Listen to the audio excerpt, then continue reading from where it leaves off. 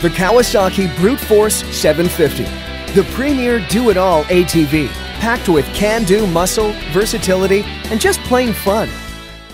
Though designed to be easy to maintain by simply following the owner's manual's periodic maintenance table, symptoms such as stalling on acceleration and creeping at idle can be caused by improper throttle synchronization and/or idle speed adjustment, things that are very easy to remedy. Let's start by making sure the engine has proper cylinder compression. Remove one of the wires from each of the two ignition coils and blow off the dirt from around each spark plug hole. Attach your compression tester and check the engine's cylinder compression. Remember to hold the throttle wide open. Check your result against the manual. If the compression is low, check the engine's valve clearances and adjust if necessary. Once that's done, take a close look at the physical throttle stop on the throttle body assembly.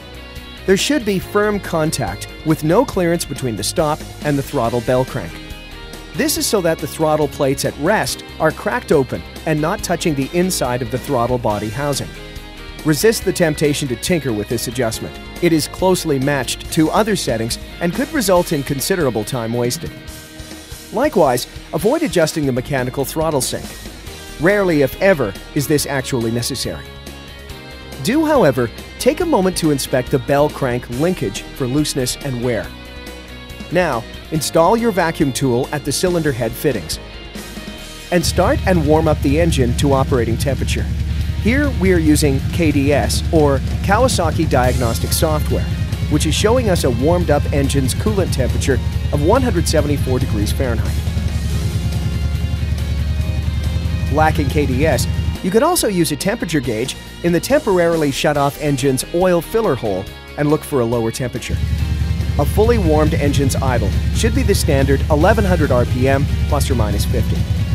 If you don't have KDS, idle RPM may be read using an electronic tachometer such as this one. If the engine's idle is not to standard, it will need to be adjusted before proceeding with throttle synchronization. Adjust the idle RPM by turning each throttle body bleed screw inward to lower the RPM or outward to raise it. Start with a quarter turn at both front and rear cylinder throttle body screws to avoid disturbing the throttle sync. Wait a moment for the engine's idle to stabilize, and again, check the idle RPM. Once the idle RPM is correct, synchronize the throttles by first noting the relative throttle sync readings on your vacuum tool. On this Brute Force 750, the rear cylinder is reading high.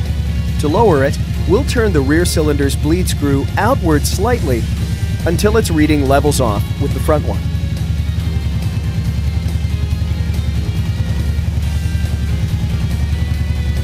Check the idle RPM again, and if it has changed, turn both throttle bleed screws a quarter turn.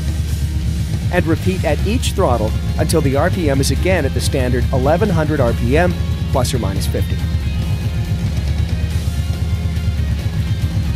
Be sure to test ride the vehicle after making these adjustments, and let the good times roll.